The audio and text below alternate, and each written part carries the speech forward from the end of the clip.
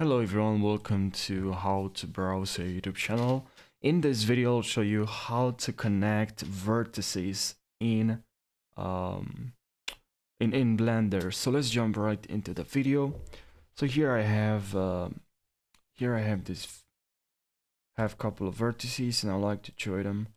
So I like to join this one and the other one. So hold Shift and select the other one, and now just press J, and it's simple as that. It's very fast. And now you can also, like, for example, if you want to expand this, or I don't know, how can I say it, like if you want to multiply this, we created this edge here. I think that's what it's called. I learned this trick, this shortcut, this hotkey. It's very, very useful. So Control B, and now nothing happens, but if you press V, you can add, oh sorry, I didn't select.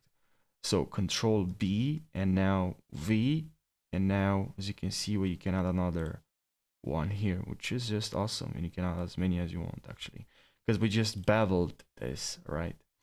You can also, if you don't want to use the hotkey, when you join, select to here, vertices, and press J, you can join. But if you want to learn do it manually, you can do here vertex, and here you click on, you select, sorry, connect vertex path.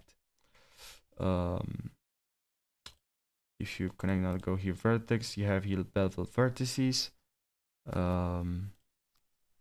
but nothing works because we didn't connect the vertices, reap vertices.